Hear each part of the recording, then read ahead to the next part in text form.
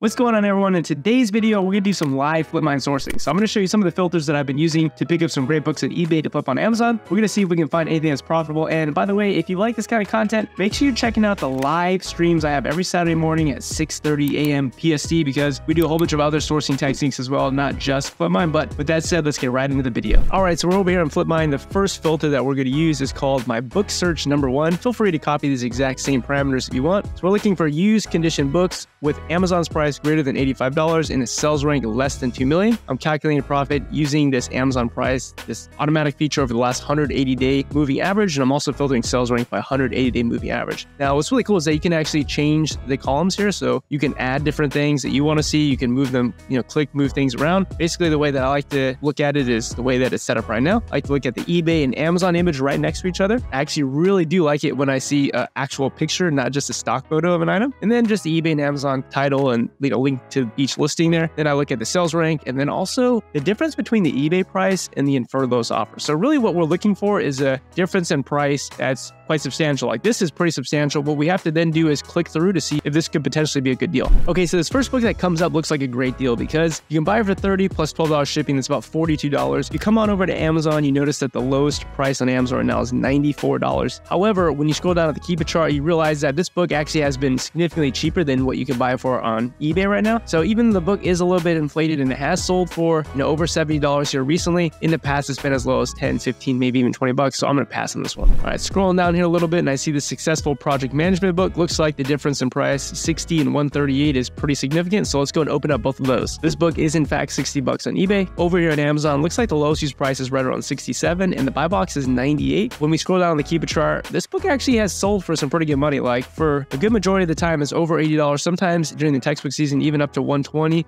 Or even more. It looks like the price has gone down a little bit as the offer count's starting to increase a little bit, but I don't think there's quite enough margin for us to pick up this book. But one tip is you can click this little eBay button here right above the Keep It chart, and that's going to go and paste the UPC in there into eBay, and then you can see if there's any other listings available. You can also come up here and sort by the lowest offer as well. Looks like that was actually in fact the cheapest offer, but we're going to go and move on, just not enough margin there. Now, one disclaimer here, the best deals are going to be the ones that pop up right now. You should be really looking at the listings that are, less than 10 minutes old, because those are going to be the best deals. Those are going to be the ones that go the fastest. So a little tip I have for you is download a Chrome extension called Easy Auto Refresh right here. Basically what that allows you to do is refresh your page after a certain number of seconds. I have mine set to 60 seconds and I press start. Basically, I put this on a double monitor over here on the left. And what that means is as I'm just working throughout my normal day, Flipmine's refreshing every minute. And if I happen to be at my desktop here, I can actually see if maybe there's a new deal that popped up and I can go ahead and pop on it. Pull down a little bit further. And this book is actually really interesting. The soil liquefaction book. You can see that $63 is the price on eBay. $141 is the inferred lowest FBA offer. I went ahead and opened this Keep It graph, and this book actually has sold a few times for over $100 in the past. Recently, it's actually started to undergo a little bit of a repricing where we're now, went from basically $62 all the way down to $37. So if we expand the data on this book, this is a book that has actually sold multiple times for over $100. So it doesn't sell quite enough for me to get super excited and want to buy them here, but this is a great product to track. So what I'm going to say is if this book ever gets to $15, then let me know. So I'm going to track it over the next 10 years. This book looks like it's super old. If we scroll all the way down to the product detail page, this came out in 2008. So this has been out for over a decade. And if it's still selling up until, this year for over $100, then that's actually a good sign.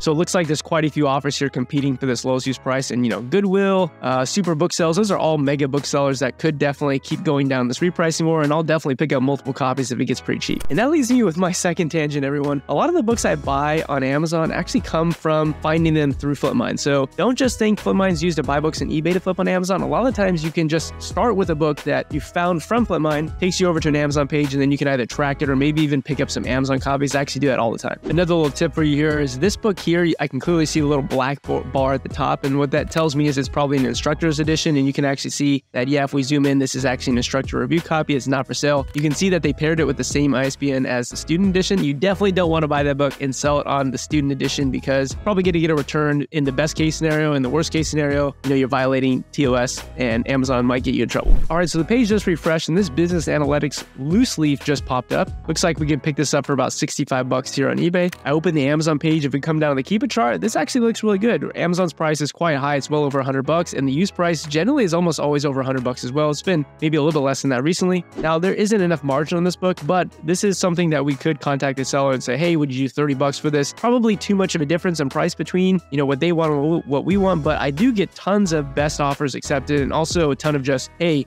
would you do this amount of money? A lot of people end up actually settling with that because they're happy just to sell the item. All right, so scrolling down just a little bit beyond that, this forensic science book actually looks pretty interesting. Looks like we can pick it up for about $15 on eBay, and the inferred lowest price about $99 on Amazon. So what I went ahead and did is look at this on eBay. One thing that you'll notice is that there's tons of writing in this book, which is not ideal at all. So we would definitely want to list it acceptable, but otherwise the book looks to be in good condition. When we head on over here to Amazon, we see that the lowest price is $59. So that's good. Now we just need to confirm, is that actually a price that this book is selling for? So we can see that actually this book has been well over $100 for a good part of the year. It's been a little bit lower than that as well, but this is definitely a great pickup. And even though that book has a lot of writing in it, this is something that I'm still going to buy because I'm just going to list it in acceptable condition. Say it has a lot of notes already written in it, a lot of highlighting, and I'll list it for a little bit lower price. But our buy cost here is going to be $14.59. Textbook season is actually coming up. You can see that this book definitely has textbook seasonality in August, September. You can see that the price actually went up a little bit. You can actually see down here how the offer count dropped quite a bit. So definitely a lot of people need this during that time of year. So what I'm going to do is probably price it near the shoulder. I would say maybe like $70, $75, I think is what this book could probably sell for during the textbook season. Now, if it were in better condition, might even go a little bit higher than that. Might even go up to 100 or even more than that. But that's what I'm going to do with this book. I'm going to go and buy it right now. Now, I mentioned I'm going to show you some other book searches. So let's go ahead and head on to book search number 2. I'm going to click here on the save filters, go to book search number 2. And this one's just a little bit different. We're looking for books now where Amazon's price is just above 50, but less than 80. Okay, so a couple books just popped up here. We have the Western Civilizations Brief. We can see that the eBay price is 33, and we have the inferred lowest offer at 54 there. Okay, so it looks like the Amazon price is also right around 34 as well. If we scroll down to the Keep a Chart, again, great seasonality on this. This is going to sell really well during textbook season. Looks like it can get up to about $50, maybe even 50 to 60, depending on where that new third-party offers are. So for this book, in order for it to be profitable, you need a little bit more margin in it. So it's just something that you'd probably want to message the seller and say, hey, would you do $20 for this? Even at 20, there might not be enough margin,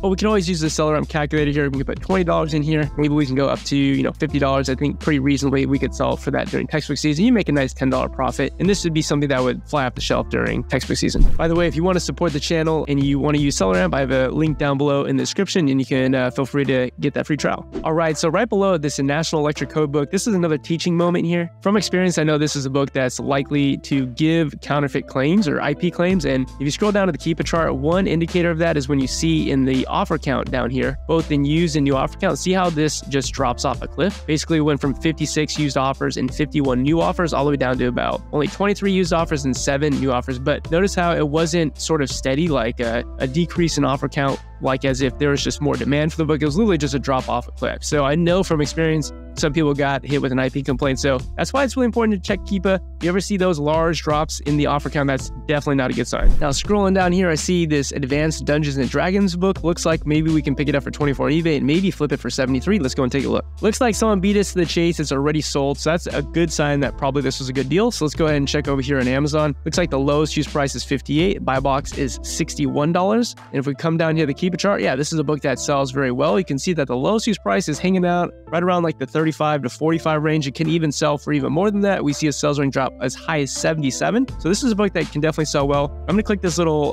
buy box used price as well to see where the buy box used prices have been. You can see that some of these buy box prices have been up to $100, which is pretty crazy. That doesn't mean that it's selling at that, but I definitely bet that this book is selling for a little bit more than that lowest used price. All right, so we're over here on book search number 3. We're looking for an Amazon price greater than 45. We're looking at eBay best offer enabled, and we're looking at sales rank less than 2 million, category books, and the eBay price has to be less than 25. So the idea here is we're trying to find a book that has some okay value on Amazon, but we can maybe send an offer and get a better deal. So this first book, this Titanic book, it looks like potentially we can buy it for 20 bucks on eBay. Not really sure what we're going to be able to sell for on Amazon, so let's take a look.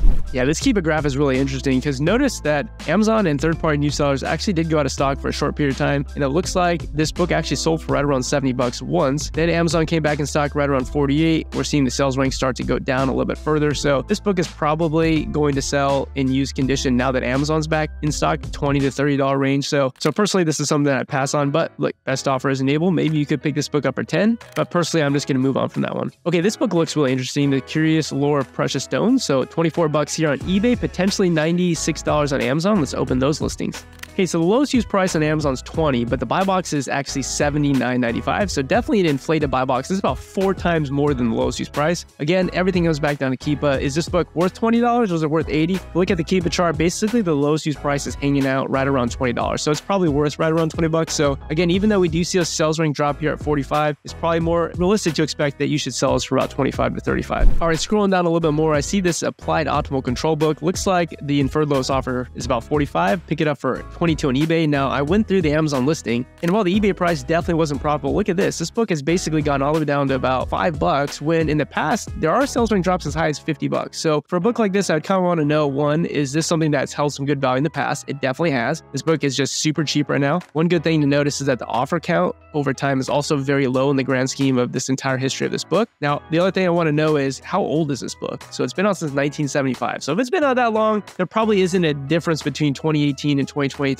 because, right, I mean, that's like 40, 50, 60 years, right? That's a long time since this has been published. So let's go and look at the offers. It looks like we have one person at $4 plus $13 shipping. So that's why it was so low, is because this person has a really high shipping fee. So it looks like maybe you could pick this up for about $17.75 in acceptable condition. Now, if this was in good condition, this would probably be actually a pretty decent pickup because, again, this is a book that historically does sell really well. I mean, it can sell up to 50 or 60 bucks. So if we could pick up a copy for maybe $18 in used condition, I would say probably you could sell this easily for like $49.99, maybe even up to 60 or maybe even more than that, depending on what the buy box offers have been selling at. Right below that, we have this Tombstone book. We can pick it up for $20 over on eBay. Looks like it's $49 is going to be the lowest price here at Amazon. So if we go over to Amazon, we do see that $45 is the lowest price. It's actually right up against the new prices. And usually that's a good sign that a book holds value if its used price is right up against the new price. Now, again, this is a book that doesn't sell a ton, but it probably definitely sells about once to twice per month on average. And again, this is something that we can submit an offer on. So I probably wouldn't want to be into this book for 20 because there's not enough margin. But if I could pick this book up for 10 bucks, I think this would be a steal. Now, I'm not sure if this person's going to want to accept a $5 offer plus $5 shipping, but if we could manage to pick this book up for about $10, I would feel very confident that we could probably sell this book easily for $39.99, in which case that would be an awesome $13 profit. So I'm going to go ahead and submit a $10 offer here, and sometimes they accept it, sometimes they don't, but it's all a numbers game. Now, I don't want to belabor the point, but let me just show you some more of the filters that I've been using that I've been successful with. This is my book search number 4, which is to look what books have a Amazon price over 80 bucks, sales rank under 2.5 million, and looking at eBay price books less than 70 with the best offer enabled. And so the idea here is maybe to find a book that someone listed slightly under Amazon's price, but maybe it's been there for a long time because the price isn't very competitive on eBay. And then maybe you can come in with like an offer that's 50%. And I've been able to snag some books doing that as well. And then lastly, I'm going to show you the book search number 5 here, which is to look for books on eBay that are less than 25 bucks with an Amazon price greater than 50. Again, sales rank under 2 million. And again, I've been finding books using this method as well. So that's all I got for today. Hope that helped everyone. If you want to support the channel, easiest way to do that is use the link below in the description for your free trial of Flipmine. And join the Discord because we got a lot of people asking great questions in there. Make sure you're checking out the live streams Saturday morning at 6:30 a.m. PST. All right, everyone, have a good one and